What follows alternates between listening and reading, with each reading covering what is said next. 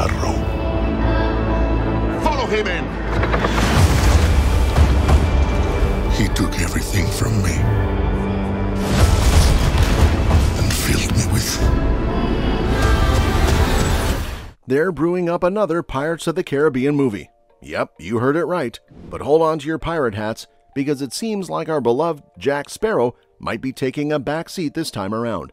Jerry Bruckheimer, the producer, spilled the beans confirming that they're rebooting the franchise. Ahoy, mateys! But before you get too excited, remember that the plan has been in the works for a while, since 2019 to be exact. Still, it's like a ship setting sail with a new crew, so there's hope in the horizon. It's been a long 7 years since we last set sail with Dead Men Tell No Tales, so fans are definitely eager for more adventure. Keep your eyes peeled for updates on this new pirate escapade. Well, matey, it looks like we're sailing into uncharted waters with the Pirates of the Caribbean reboot. While there's no official cast list yet, it seems like we'll be seeing a whole new crew hoisting the Jolly Roger this time around. Jerry Bruckheimer hinted at a fresh start for the franchise, mentioning that they're gearing up for a reboot with a new cast. Now, don't go searching for your old favorites like Captain Jack Sparrow or Will Turner, because it sounds like they won't be making a return. Yep, that's right. Johnny Depp and the gang might be taking a break from the high seas. It's been hinted that this decision could be linked to some real-life drama between Depp and his ex-wife Amber Heard, but whatever the reason, it seems like the ship has sailed on their involvement in the franchise. Elizabeth Swann. What? What say you, Captain Swann, King of the Brethren Court? We shall go to war! Depp expressed his sentiments, stating, "That is true. There was a deep and distinct sense of feeling betrayed by the people that I've worked hard for. People that I delivered a character to that they initially despised, but I stuck to my guns with the character and it seemed to work." Additionally, there were talks about Margot Robbie taking the helm in a female-centered pirate's adventure. This wasn't meant to be a reboot or a direct spin-off, but rather a fresh story with new characters. However, Robbie revealed that the project has hit a standstill.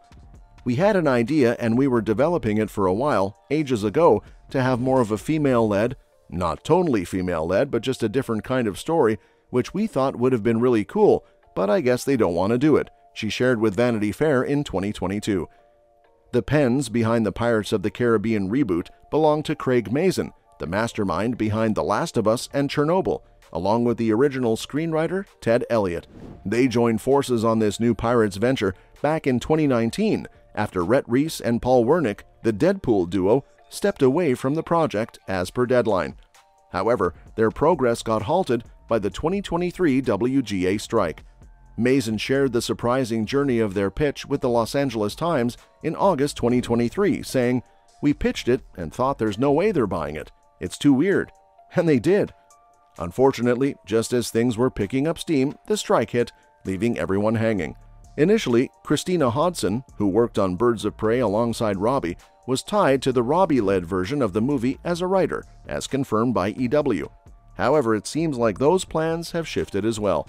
Interestingly, during his trial, Depp mentioned that Disney approached him to take part in writing in Pirates 6 before Heard's op-ed. He also highlighted his contributions to the franchise's writing, expressing confusion over the sudden change in dynamics with Disney. While the winds of the next Pirates of the Caribbean adventure are blowing, we're still left hanging when it comes to specifics like release dates, titles, plots, or even who's going to be at the helm directing. Jerry Bruckheimer, the man behind the scenes, gave a hint of the ongoing journey during an interview with comicbook.com.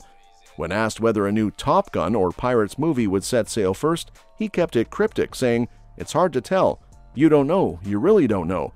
Because with Top Gun you have an actor who is iconic and brilliant. And how many movies he does before he does Top Gun, I can't tell you. But we're gonna reboot Pirates, so that is easier to put together because you don't have to wait for certain actors." So with the recent news, Disney's hinting they might set sail in a new direction sans Sparrow, but nothing set in stone. If they do decide to keep the character and find a new face for him, who do you reckon could step into Depp's shoes as Jack Sparrow? If Jack Sparrow makes a comeback in POTC 6, one option for the creators could be to replace the actor with someone similar in style and stature. This is what the Fantastic Beasts and Where to Find Them franchise did when Depp was let go from the role of Grindelwald during pre-production of the third movie. Mads Mikkelsen stepped in to replace Depp in that series and might be considered for the same role in Pirates of the Caribbean. However, there are several drawbacks to this idea. Recasting Depp didn't significantly improve the struggling Harry Potter spin-off series at the box office, although it was one of the brighter spots in the film. Additionally, the Pirates of the Caribbean franchise relies heavily on the charisma of its individual actors, making it a bigger challenge for someone like Mikkelsen, known for his role as the villain in Casino Royale, to fill Sparrow's shoes. Therefore, it's unlikely that the Danish star will take over the role in the Pirates of the Caribbean series. Even if Johnny Depp's return to Pirates of the Caribbean seems unlikely, there are still other options on the horizon for Jack Sparrow, including someone who was almost cast in the role for the first movie. Before Depp came aboard, Matthew McConaughey was actually considered for the part back in the early 2000s, mainly because of his resemblance to the character's original inspiration, Burt Lancaster. In recent times, McConaughey has experienced a resurgence in his career, breaking free from the romantic comedy stereotype that defined much of his earlier work. He's gained significant acclaim for taking on more serious roles, but this critical success hasn't always translated into box office hits, especially in the realm of big-budget blockbusters. Given the importance of the role of Jack Sparrow, it might be too risky to bank on McConaughey's recent mixed track record at the box office. Apart from his role in Chris Nolan's 2014 sci-fi epic Interstellar, Matthew McConaughey's recent major films like Serenity and The Dark Tower didn't quite hit the mark critically or financially. This suggests that he might not have the star power to anchor a major franchise successfully. The failure of The Dark Tower, especially, doesn't bode well for McConaughey's potential as the new face of Pirates of the Caribbean. Originally intended as a blockbuster franchise launcher, The Dark Tower crashed and burned despite the success of Stephen King's It that same year. However, the decisions of studio executives and the sentiments of fans don't always align. Many have speculated about what Pirates of the Caribbean would look like with McConaughey at the helm, especially considering the buzz around him during his rise to popularity. While box office performance is significant, the ongoing discussions online about the possibility of McConaughey as Jack Sparrow suggest that counting him out solely because of The Dark Tower might be premature for Disney. The next option could be Joaquin Phoenix. Connecting Joaquin Phoenix to Pirates of the Caribbean's Jack Sparrow might seem unusual at first glance, but the actor's career actually shares some similarities with Johnny Depp's trajectory before he took on the role.